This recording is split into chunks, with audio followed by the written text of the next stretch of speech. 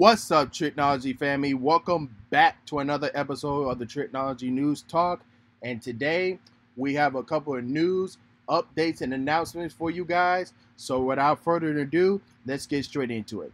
As you all know, we all been wondering where is the UFC fighting island is going to be, and where is it going to be at, and when we going to start seeing fight matchups at this island. Well, to your answer, we finally know where it's at. So, the UFC Fighter Island is going to be at Yas Island in Abu Dhabi.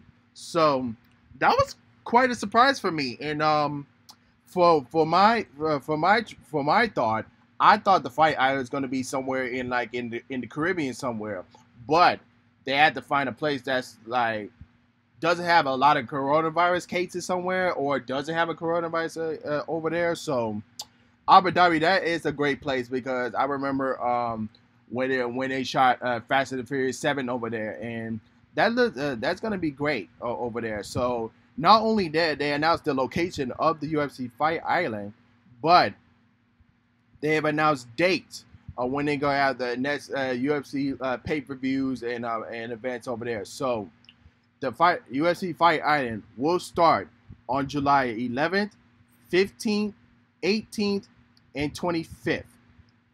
And we already know the card for the first one on July 11th for UFC 2051. So yeah, this is the main card from there.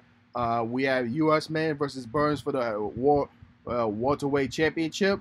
Velasquez versus Holloway 2 for the World Featherweight Championship.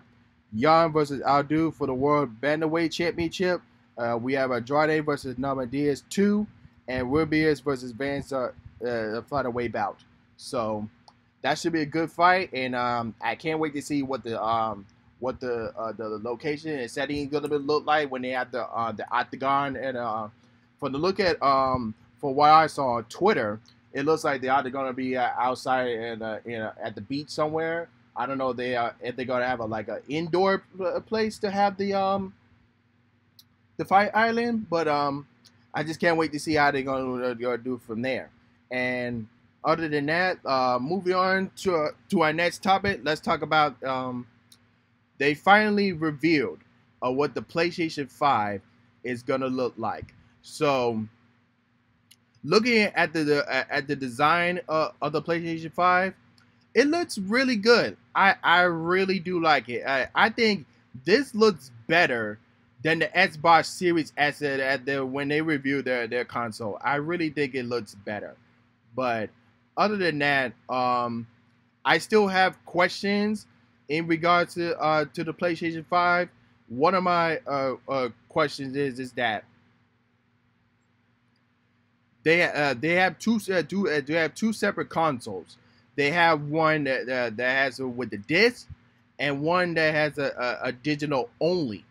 So you got to think of which one is going to cost more. Is the regular PlayStation 5 or the PlayStation digital edition?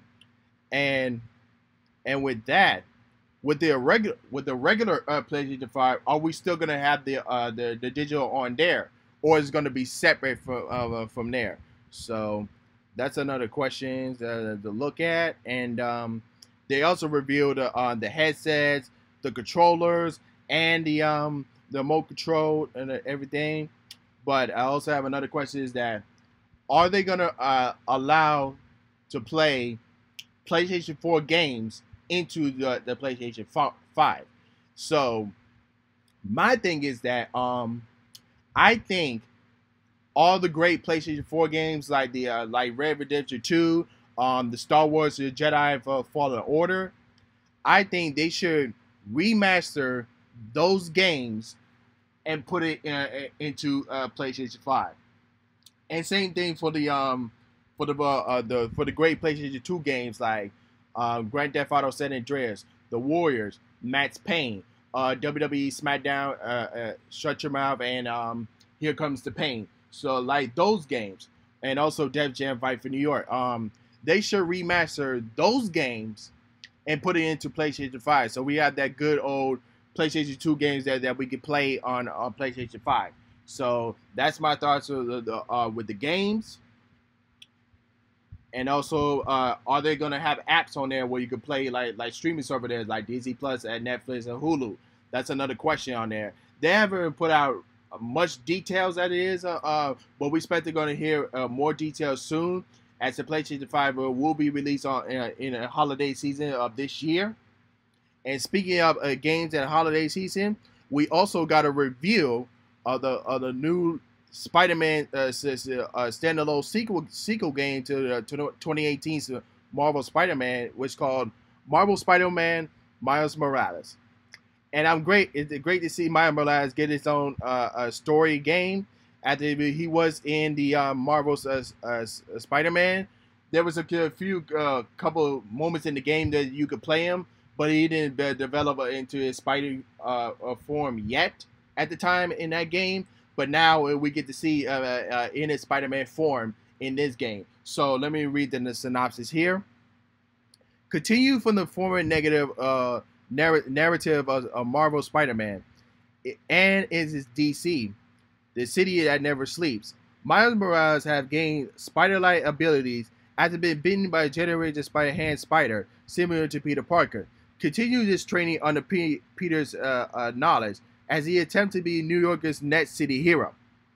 So I saw the trailer and it looks real good. It looks so similar, like if it was an actual movie. Like the graphics look great.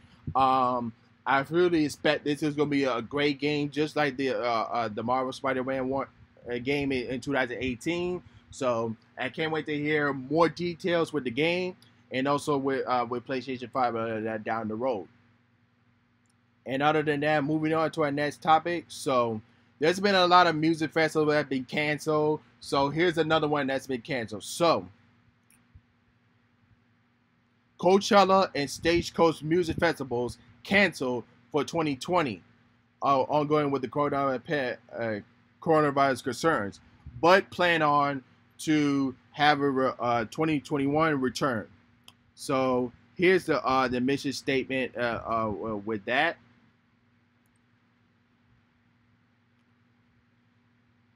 This is not a future of any day's hope or to confront, but our main focus is to remain well-being for our fans, staff, artists, desert partners, and everyone involved with the festival. Read as a press kit from Coachella team of Fox News on that Thursday. A year without Coachella is hard to us to compare, but we have every intention to returning in 2021.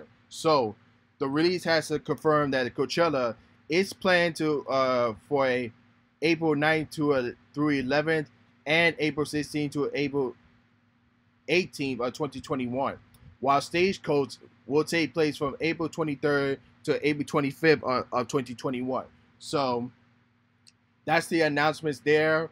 As regards to Coachella and Stagecoach, there's another one saying, we're looking forward to sharing our new lineups and more information as soon as possible we can. We cannot wait to be there in the desert again when it's safe. So I think that's a good strategy to cancel it this year, to make sure. I hope we get a vaccine for the coronavirus, so that way they can be back at but by the time that it hits April 2021, so Coachella gonna be ready to be ready to go. And moving on to our next topic. So we already said that the NBA is going to be restarting this season at Walt Disney World Resort at the ESPN Wide World of Sports. So also the Major League Soccer announced that they will have their preseason start at Walt Disney World Resort as well at the ESPN Wide World of Sports. But we have also other news here saying that the Major League Soccer to be housed at Walt Disney World Swamp and Dolphin Resort for the upcoming MLS is Back tournament. So here is the statement as regards to the for the for the MMS going into staying at the Swamp Dolphin Resort just for the instance of how Disney fans would expect the players will be staying in prevention. In addition to the screenings and testing described above, the MMS task force has worked on the leads experts to create guidelines and best practice to help reduce risk and prevent spread of COVID-19. These included wear facing covering face masks, social distancing, general hygiene, avoid touching faces, washing hands frequently, involve sharing food, bottles, towels, and equipment, cleaning and sanitary services. The Walt Disney World Resort and the Swamp and Dolphin Hotel will be providing hands clean in all venues, forcing appropriate captivity management and other social distancing guidelines. So, between the MMS and the NBA are looking to resume their season at Walt Disney World, there is enough much expected amongst all Disney fans just where we're seeing these teams will be housing. But for now, it seems that the MMS will be staying at the Swamp Resort.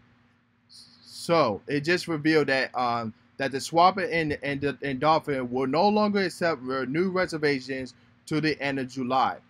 But the MMS is Back tournament is scheduled to begin on July 8th and set to run through August 11th. So this season is kind of short compared to the NBA, where their season is going to run from July to October. So that's the news from there. If there's any more news, we'll be back on this topic as regards to the Major Soccer League and the NBA news. And going on to our next topic is that that Cops have finally canceled with all their 30 seasons that they had. So Paramount and have reached a statement on canceling Cops. So this news came about with all the events going on with the protests and the rioting, and also the events of George Floyd. So I think this is a good decision on their part, because this is like a reality show, and like all the stuff that we've seen and like all the stuff that's going on. I'm glad that that's got canceled. I mean, I like Cops like their theme song with Bad Boys, because this is similar to like to the Bad Boys movies and stuff. That's only I like the music and stuff, but I don't never watch it like I used to before. But I wasn't that really used to it at Cops there. But they're also thinking of canceling other Cops and police-related shows, like for example, Brooklyn Nine-Nine, NYPD, Chicago PD, the other cop shows. For my opinion, I don't think they should really cancel those shows, because they're not really those are not real. And then like even though we see those stuff happening in those cities, but that's just a show. I mean, it's not like it's a reality show like Cops and or like Live at PD. So I don't see there's no sense of canceling shows. Like that just don't make no sense. From there, but when the people they speak your mind, but you gotta let them know how it is. But I don't see like Chicago PD or like Brooklyn Nine-Nine or Law and Order be the case of this situation as it is.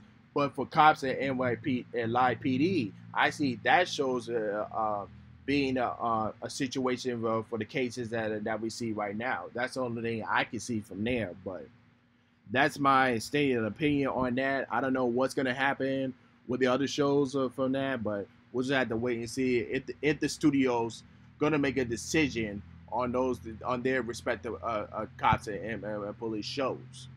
And moving on to our next topic. So we were all excited that HBO Max is coming, but they have some bad butchers upon their release. Not only did they come out with support of Roku and Amazon City Fire, but now they find out that some of their biggest titles are leaving on July 1st. Movies like Batman v Superman, Justice League, Wonder Woman, and a bunch of other DC titles. What was there was a question asking what was the point of launching them if you're just going to remove them for a few weeks later, and what the heck are they doing? So that's the question I had, because like during before the launch, they had like a bunch of movies saying like, oh, we're gonna leave these movies to please our audience, and then so, like a few weeks later, you're gonna have them disappear. I'm like, that just made no sense. Like, I can get the other movie titles that doesn't relate to like Warner Brothers New Line or like DC, but movie all the DC titles, that just made no sense. I'm like, what is y'all doing? Unless y'all have something new planned from there, so they have to get their stuff together. And like, if you want HBO Max to be a good streaming service that people gonna want to come in to watch, but I know most of the fans are excited for the Snyder Cut, and everybody's waiting till next year to watch that. But even though from there, but you gotta still have something to let the viewers watch before 2021 comes to have the Snyder Cut there. So that's my the thoughts and opinion on that. So let's go to our last topic of the day. So AMC says almost all the U.S. theaters will be reopening in July. Even though the chain reported they had lost $2 million billion in most recent quarters due like the bankruptcy when the pandemic started going on, but they still content on releasing their theaters, reopening their theaters in July in time for Tenet to be open. That's if Tenet is going to stay on their release date on July 17th. So we already heard the other news saying like Regal is going to be open up soon. Says Cinemark is going to be open up soon as well. So now we see AMC is going to reopen. So let's read the other statements that they have. So there's plenty of other movies that's going to be released in July, like Unhinged, Mulan, along with Tenet, and the other movies that's going to be happening. So when these movie theaters open up, they have to think about not only the safety for the workers and also safety for the audience. So this is what they should do. So they can't have no more people at least 20 or 30%. They should have only 20 and 30% capacity in their theaters. They must purchase their tickets online in advance. Don't have the box office window open. Only open for a theater if they bought their tickets online, or maybe if they have enough seats available, that's when they could open the box office to get tickets. And also, they inside the theaters, they just have 1 or 2 seats spaced apart from other fans from there when they have the seating. And also they should do like a temperature check, like what Disney and Universal is doing with it at the theme parks. They should do a temperature check to make sure they ain't got no virus or like symptoms or like stuff like that. So that's my thoughts on when they're gonna open up the theaters. So I hope they go by the rules that I mentioned, and hopefully we'll be going back to the movie theaters and going back to normal as soon as possible as we can. But yeah, that's our topics for today. Let me know in the comment section below, what are your thoughts and opinions that we discussed for today. And don't forget to like, share, subscribe, and hit the notification bell when new episodes are uploaded. And other than that, this is Trico, and I'm signing off. Peace.